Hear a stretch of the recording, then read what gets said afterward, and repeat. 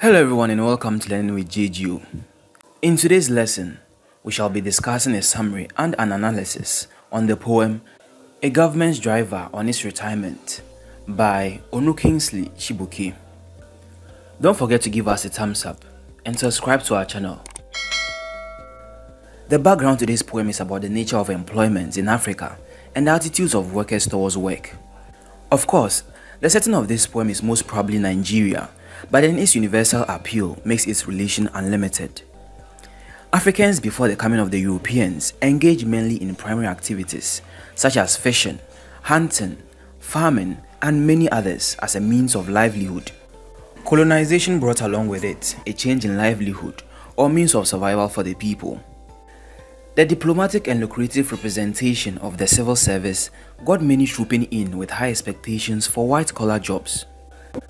As with the case of most civil services today in Africa, where the nature of work is regulatory and repetitive, most workers look forward to their retirement very early. The persona in this poem similarly greets retirement with a sense of happiness and joy, for it marks a day he will attain his freedom and live without rules.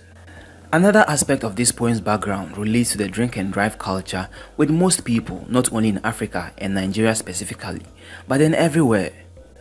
In most places around the world, celebrations are marked with drinking alcohol, and too much intake often results in unpleasant experiences. Let's quickly dive into the summary of the poem. A Government Driver on His Retirement is a 33-line narrative poem with 7 stanzas. This poem has unequal lines and is written in a simple language. The poem describes the life of a government driver who has served the civil service diligently for many years and awaits the celebration of his retirement. First, the persona is described as one who has had to put up with the rules of work every day for a very long period of time, but his day of retirement marks the day he will become free. He calls on to his friends and workmates to join him in celebration. On this day, he will do the one thing his work prevented him from doing, drinking alcohol, to ease away all his sufferings.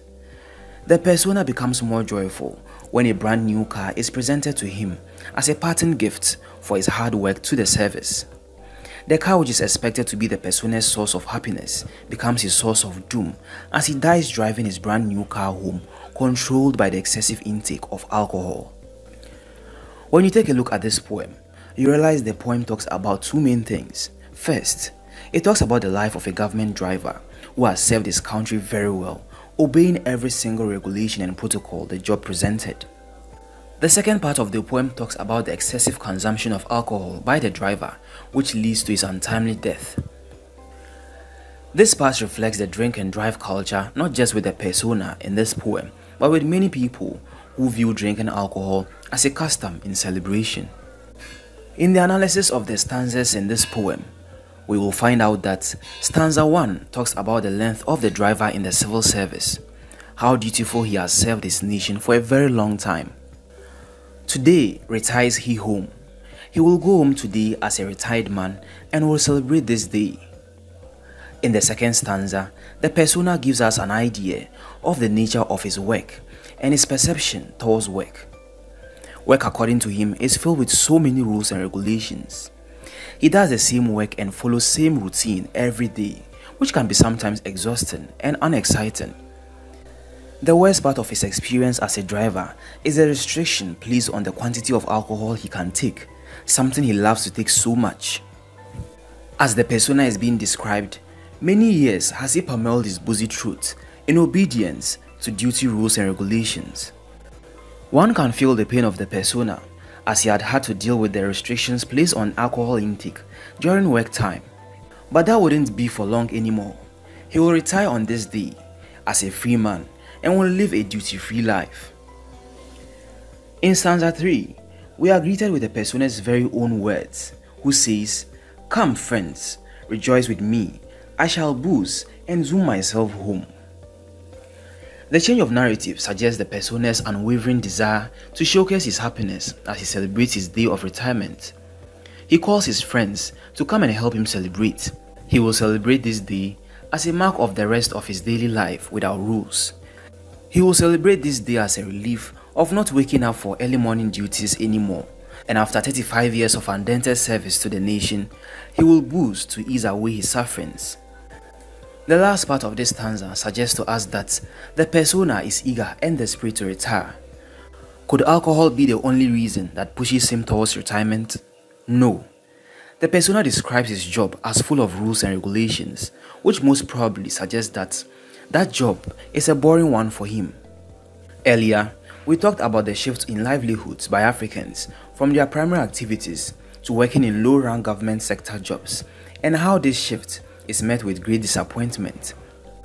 We can infer from this that the persona is met with great disappointment too, and probably doesn't like his job.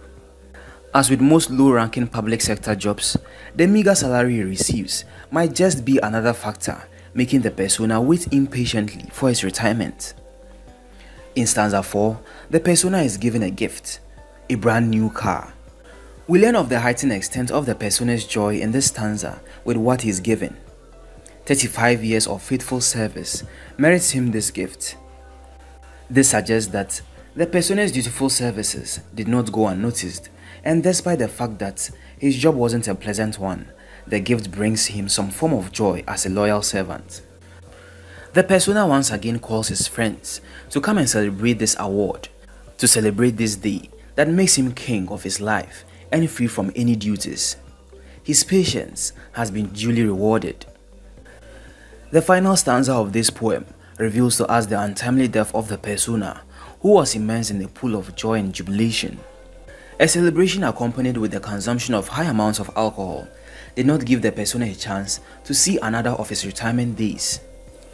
For a whole 35 years, he lived working every day with laws that guided and checked his behavior. In just one day, when he finally attains freedom, he dies, driving the very car that was presented to him as a gift.